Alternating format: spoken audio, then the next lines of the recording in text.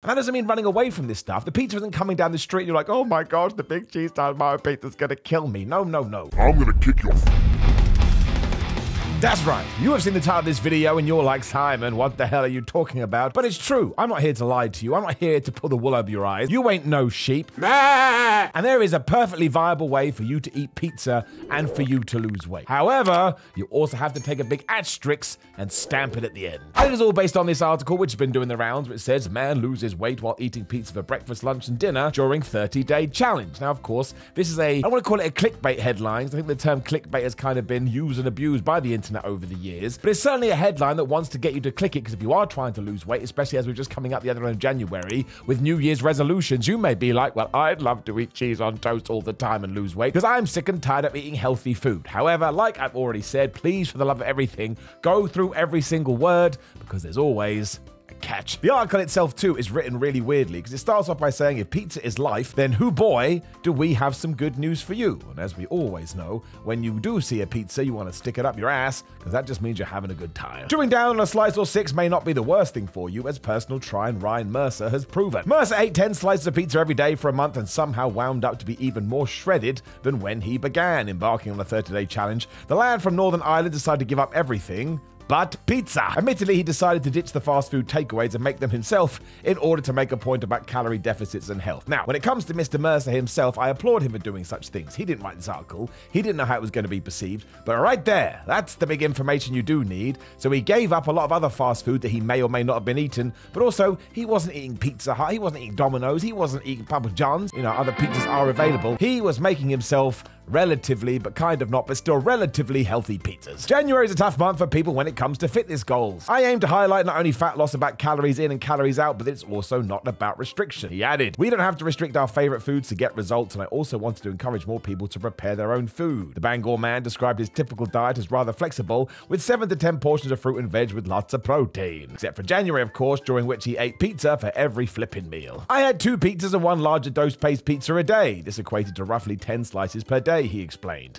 The hardest part of the entire diet was the preparation. Pizza is one of my all-time favorite foods, so I enjoyed eating it all month, although I did ensure I had a large variety of different pizzas to give myself some variance. Plus his bank account, we don't need to talk about that. And the bloody rat fink, I told you this thing was written weirdly, managed to lose weight while living his best pizza life to the surprise of many. This was a carefully planned dietary strategy. I designed a system, and this is what got me to my goal. Daily calorie intake was set at 1,800 to 2,100 Monday to Friday, 2,700 calories Saturday and Sunday, and a daily protein target of 140 grams per day. Daily fruit and vegetable portion goal, 7 portions minimum. So there you go. There's the secret you don't have to worry about anymore. Because this article isn't actually about eating pizza, again, as he's kind of referenced here. It's about your calorie intake and your calorie outtake, which is not a word, I just made it up. I thought it was going to sound pretty good. But for most people, if you are only eating between 1,800 to 2,100 calories a day, you're absolutely going to lose weight. Now, the problem with this is, when we think about eating pizza, or we think about eating burgers, or we think about eating nachos, or we think about eating nice food, you don't think about the portion size, you just eat them. Like if you're going to have your cheat meal on a Saturday evening, you go out and whatever the restaurant serves you, that's what you eat. You don't have there some kind of like calorie phaser going boo, boo, boo, boo, boo, trying to figure out what many calories it is, although actually it will tell you in many menus these days. But that's the kind of time you put it to one side. And the reason you want to do this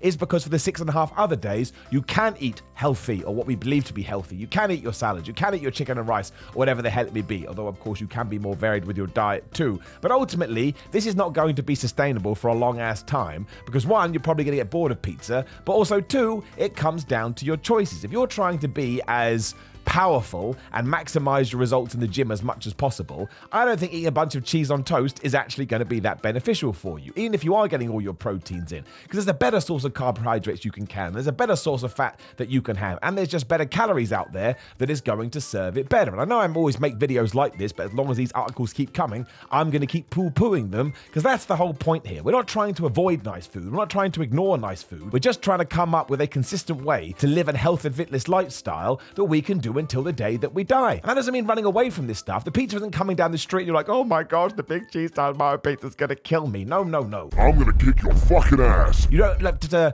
look at food like it's a hero and it's a villain, or it's a good guy and a bad guy. Just eat it when you think is appropriate. But for most of your life, pick the healthy choice, because not only are you going to look better, not only are you going to feel better, but once again, if you are going for that aesthetic bodybuilding, weightlifting, training look, then that is the way to do it. And if you are struggling with it, it doesn't mean you turn to stuff like pizza and go, right, how can I figure this conundrum out? You ain't playing a Professor Layton game. Isn't it obvious? What you do is you figure out other healthy foods that you enjoy just as much. For example, bread is not the demon that it's made out for be. You can get protein cheese, so maybe one of your meals could be a protein cheese sandwich. A couple of slices of white bread ain't gonna kill you, or you could do it in a wrap, or you can even have a bagel. Oh my gosh, are you kidding me? A bagel? Yes, and you can put that protein cheese, I think it's called Eat Lean over here, but there'll be other choices as well. You can put that onto said bagel, you can put it in the oven, you can put it in the grill, it's gonna come out, it's gonna look all pizza-y, and if you wanna put some tomatoes on there, once more, unless you're training for a bodybuilding competition and you need to be 4% body fat, eat the flipping tomato. Yes, it's got sugar in it, but you're not gonna die. Mercer also did add that everyone is different and the diet should only be used if it suits a person's needs. Exactly. So once again, that's just why I wanted to put it in there, because so many people right now are Googling and SEOing and searching for things like, can I eat pizza to lose weight? Can I eat cheese to lose weight? Can I eat bread to lose weight?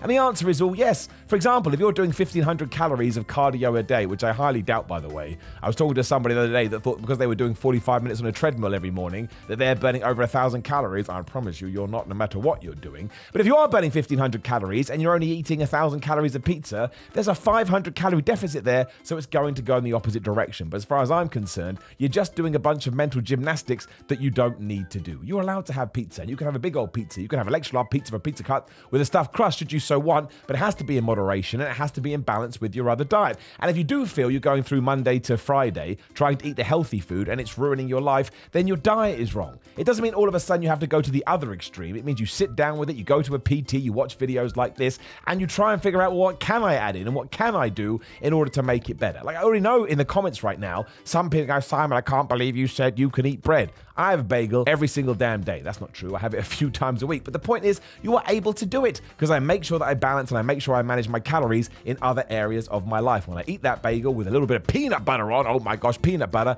I feel pretty warm and fuzzy in my tum-tum. And it just motivates me to carry on because I'm enjoying my diet and I'm enjoying my lifestyle. Of course, it's always going to be hard. There's always going to be some determination and discipline you have to put into this. If it was easy, everybody would do it. But that's why you have to make sure you get your positive juices from other areas in your life. Do not get bogged down with this stuff. If you're sitting around all day going thinking about food, thinking about food, thinking about food, thinking about food, all you're going to do is think about food and you're going to put it on a pedestal. You don't need to do that. It's just sustenance. It's just fuel. It's just calories. Of course, you want to eat nice things because once again, quite literally repeating myself, it makes you feel all warm and fuzzy in your tum-tum. But do not use articles like this to all of a sudden throw the baby out with the bathwater and decide, you know what, now I'm just going to eat pizza because it ain't going to work. And I shall leave you there after my big rant, and I shall keep ranting until the day that I die, as I do say. And if you would like to support the channel, you can do that by going to grillermind.com/Simon. If you just go to Simon, get 10% off. All the links for everything I'm about to talk about is in the description down there. I like these supplements. You can call me a liar, you can call me a shill, that's fine, but I genuinely do, and I use a good few of them, a good 5 or 6 that are in my daily routine.